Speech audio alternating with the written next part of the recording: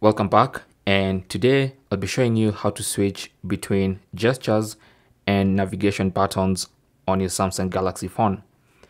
Now, currently I'm using gestures, and that's why to go to home, I'll swipe up, and to go into multitasking mode, swipe and hold, and then also to go back, I'll just swipe from either side of the screen.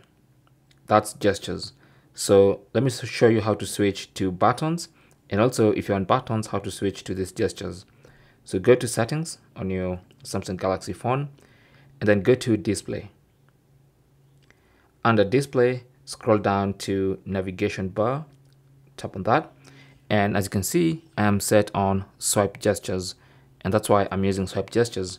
To switch to buttons, all I have to do is select buttons, and now you can see I have buttons at the bottom of my screen. Buttons to go home, to go into multitasking,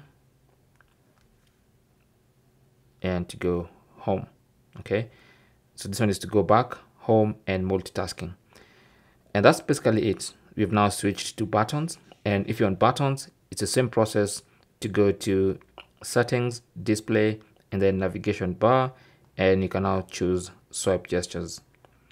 Now, while you're on buttons, you can also choose different orientations. You can have the multitasking button on this other side by selecting this, or you can keep it on this side by selecting that. You can see it changing here. You can interchange these two buttons depending on whether you're right-handed or left-handed. Thanks for watching. Leave your comments and questions down below, and good luck.